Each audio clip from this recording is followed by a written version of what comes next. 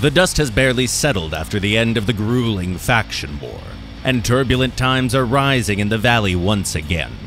While the victorious but weakened forces of the Brotherhood have gone to mend their wounds, the residents of the valley are suffering from the raids of the Ravagers and the remnants of the Khaganate. But where some people see crisis and suffering, others see opportunities to realize their plans. The inhabitants of the harsh north are once again making their move. Commissar Hela, who's become the voice of Hyperborée, invites the survivors to stand under their banners and take up arms to bring order and justice to the valley.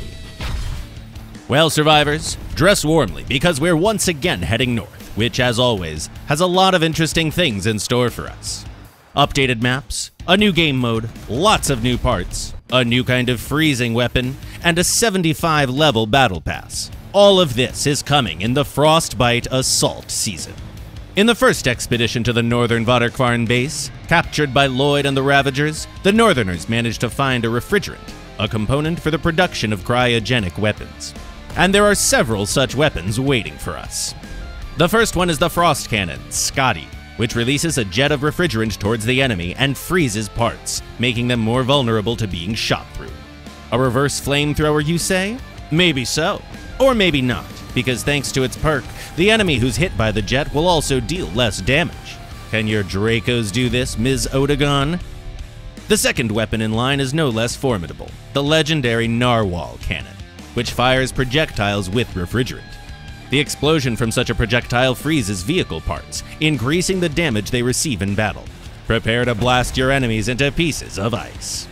Finally, the third exemplar is the epic mortar Jotun, which leaves a cloud of refrigerant that freezes and reduces the speed and power of anyone who drives into it.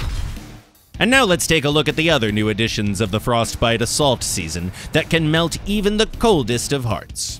For those who like to hide from the enemy's eyes, the Hyperboreans have prepared a new legendary invisibility module, the Yeti, which, unlike the Chameleon, is available at any moment of the battle. That's right, you can disappear for just a second, dropping homing rockets from your tail, then reappear to strike and disappear again to evade pursuit. However, the total duration of this module is not endless and is limited to 30 seconds for the entire battle. But this resource can also be increased, albeit at the cost of your safety, with an epic ammunition cell, Rune 1, that extends the lifespan of the Yeti and boosters.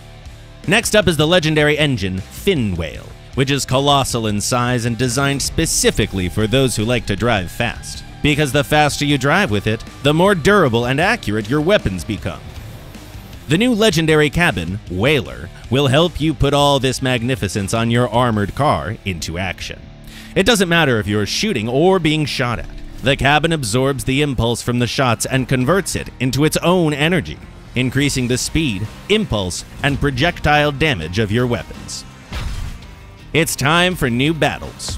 Prepare to carry out the Northern Justice in the new mode of the same name, where you and 3 other daring warriors will have to fight against waves of heavily armed lunatics.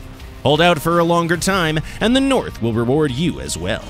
And the Sandy Gulf, Bridge, Old Town, Control 17 Station, Orbital Station, and Ashen Ring locations have been adapted for battles on armored aircraft. So, do you feel cold yet? And these aren't all the novelties that await you in the game. The novelties that can warm you up even in the coldest of temperatures. See you in the Frostbite Assault season.